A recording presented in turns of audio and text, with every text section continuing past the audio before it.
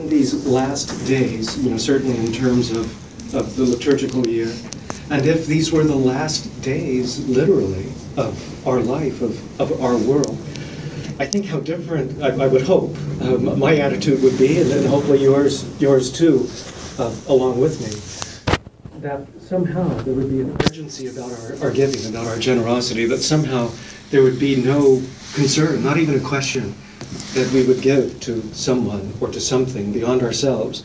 And we wouldn't measure it, we wouldn't qualify it or quantify it. We would give all that we had, the full measure of our devotion, the full measure of our generosity. It's as if when St. Paul talks about how in a major, kind of hyperbole in reverse, about how you have not yet resisted sin to the point of shedding blood. I haven't even come close. In fact, I'm on the opposite end of the spectrum. You've heard that before.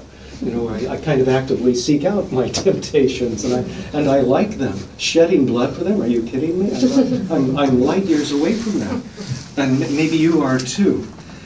So in these last days of our liturgical year, it's a good time for me, a good time for us to, our conscience that does deal with generosity, because we have that example of the widow and that famous phrase of the widow's mite. And she truly was mighty in her generosity, literally giving everything that she had, the full measure. And this feast of St. Andrew and companions, these incredible martyrs of Vietnam who represent thousands, literally thousands of people in that country who did for the faith and really did give that full measure of devotion. So we need to suspend those questions. I do. I certainly do.